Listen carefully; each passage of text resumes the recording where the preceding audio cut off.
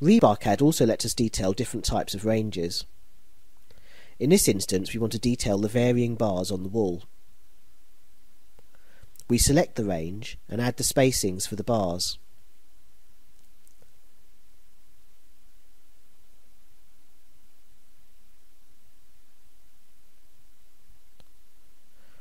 Draw a sketch of what the bar would look like.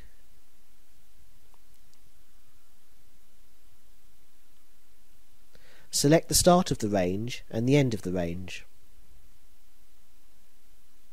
This will work out the quantity of bars. Draw our first bar in the range and our last bar in the range, letting the program work out the bars needed for this range.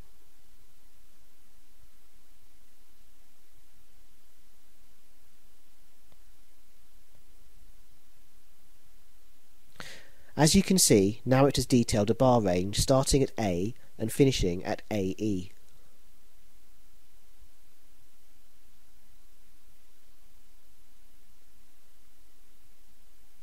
Again, this is reflected in our schedule.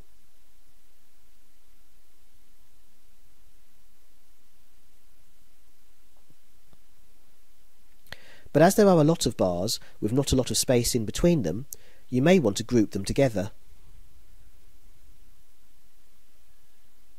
So instead of having single bars, we will have multiple bars in a group.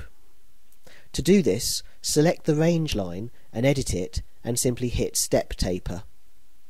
Type in a step increment, and in this case we are now in groups of 2. Change the increment again, and now we have groups of 3 with a group of 1 at the end. By hitting OK, our bars are now updated from A to K. Looking at the schedule, this is automatically reflected again.